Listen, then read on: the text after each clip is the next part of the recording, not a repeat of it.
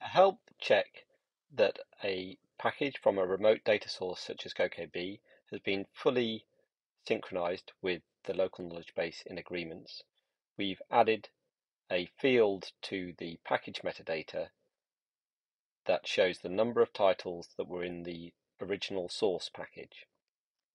This can be compared with the number of titles that are in the local knowledge base to check that all titles have been loaded.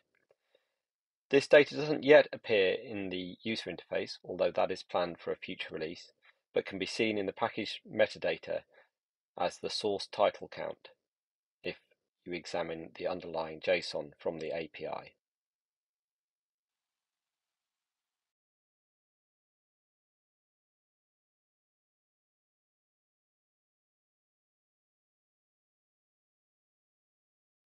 We've introduced the ability to search for licenses or amendments based on supplementary documents and core documents.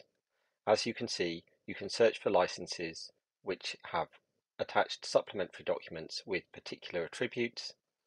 Here, searching for some characters in the name of the document, as well as searching other fields such as the URL field or the physical location or a file name if it's an uploaded file.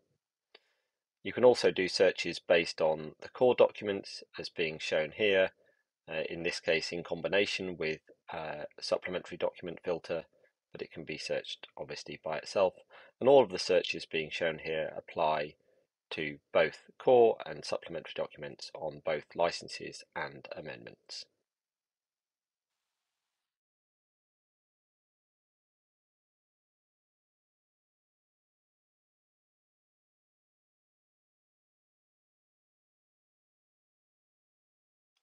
It is now possible to search for licenses and amendments based on the presence or absence of specific information relating to the license or amendment. Here we're looking for licenses which have not yet had a core document added. In this case, we get no results, meaning that all of the licenses in our system have a core document. If we do the same search in amendments,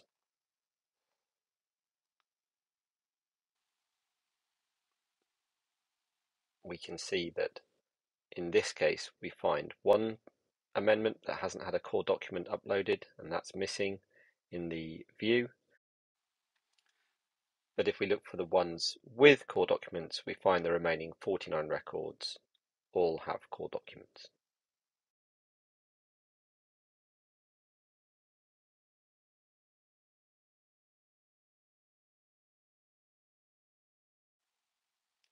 We've made a couple of usability improvements in the licenses application. Firstly, we've swapped to using next and previous buttons in the search results pagination, and that applies to both the licenses and amendments searches. And secondly, in the settings, we've replaced the two screens that were previously used to manage pick lists with one option which uses an extra pane to display the pick list values. This includes the ability to search for pick lists by name and all of the existing functionality that was there previously to edit or add or delete pick list values from a pick list.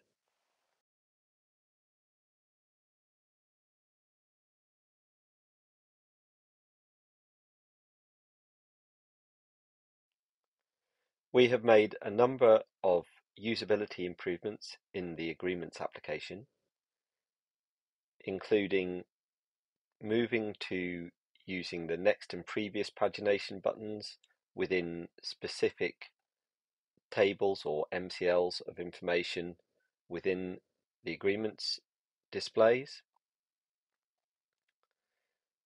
We have introduced the ability to customize which columns display in three places in the application. That is, in the agreement lines list within the agreements view. As you can see, you can deselect or select particular columns to display or not display, and that selection will persist throughout your session for every time you view a list of agreement lines within an agreement. We have also added this functionality to the agreement search results,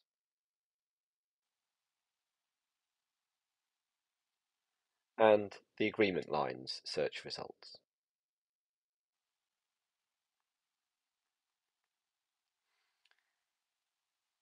In the dashboard, as part of the agreements widget, we have added the ability to search for agreements based on their content type.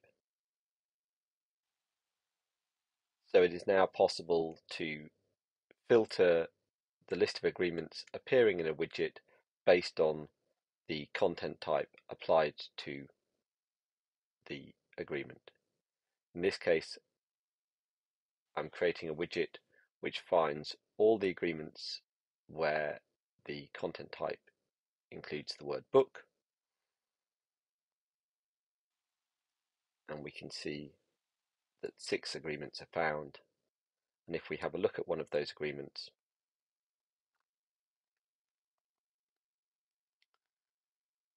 we can see that it has the content type books there, which is why it fulfills that criteria.